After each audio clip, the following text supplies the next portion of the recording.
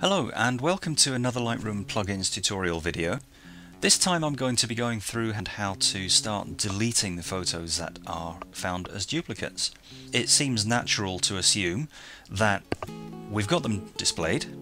I'm going to do select all, I'm going to press delete, and Lightroom says no. The reason for that is that Lightroom is assuming that when you try and delete a photo, you're trying to remove it from the smart collection. And this stumps quite a few people. They get this far and say, well, we can't delete them, therefore there's a problem. However, it does actually make sense if you see it from Lightroom's point of view. It's displaying a smart collection and it's simply saying that smart collections don't work that way. You can't remove a photo. So how do we get around this? Many different ways, as usual with Lightroom.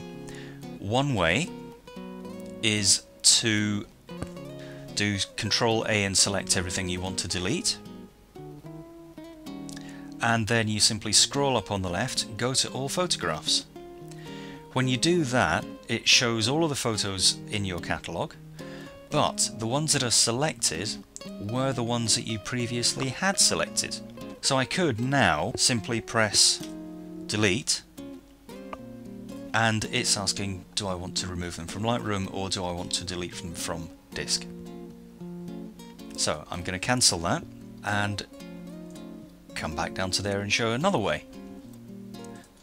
I can select all again, and this time, let's hide that filter bar, and this time what I'm going to do is mark them as rejected. This is the next obvious way of doing it. You don't want the photo, let's reject it. Lightroom lets you do that. Go to the photo menu, delete rejected photos, and we get exactly the same message. And all that's happening is that Lightroom is applying a filter. It's just saying show me all the photos that are rejected and then deleting the photos, and then when it tries to delete the photos it can't because it's a smart collection. So how do we do that? Exactly the same way as we did before. It doesn't matter how you select them, how you mark them, as long as you can use a Lightroom filter to identify them, you can then delete them. So these are all marked as rejected. Note that they're not selected anymore. That's what I did before. I selected them all and just went to all photos. This time I'm going to do it slightly differently. We're back in all photos, and you can see that there's a whole load of photos in there. There's many more than I want to delete. But now that we're in there, this is not a smart collection, this is your actual catalogue.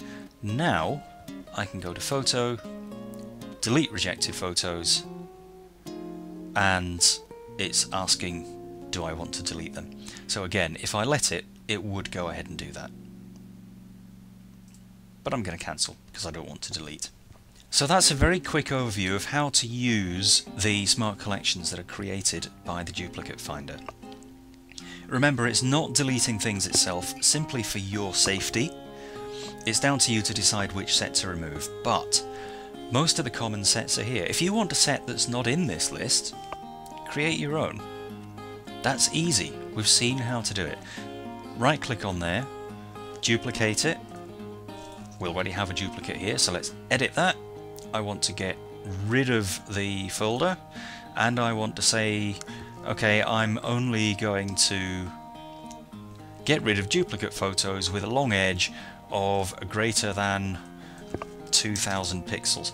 Whatever rule you want to do, you can create a smart collection that will do that. We've seen how you can use the existing smart collections to very quickly delete hundreds or thousands of photos at once, with a guarantee that that's safe, that you will have at least one copy left. And we've seen how to quickly identify patterns using the old duplicates. Typically that will be the folder, but it could be any criteria that you decide to apply to it. And once you've selected them, you can mark them with rejected, you can mark them with a flag, you can assign a keyword to them, you can do absolutely anything you like to isolate the photos that you want to reject, and then come up to all photographs and delete them from there. Just thought of another one. You could come in here and simply add them to the quick collection. that's 3. I want to get rid of that one. I want to get rid of that one. I want to... What do I want to do? I want to have everything with a file name that contains DNG. Yeah, I want to delete all of those. I'm going to mark those in the Smoke Quick collection. There we go, 1300, delete, which I'm not going to do because I don't want to delete them. Yep, that's the job done. You don't have to sit photo by photo going mark, delete, mark, delete, mark, delete. Such a waste of time.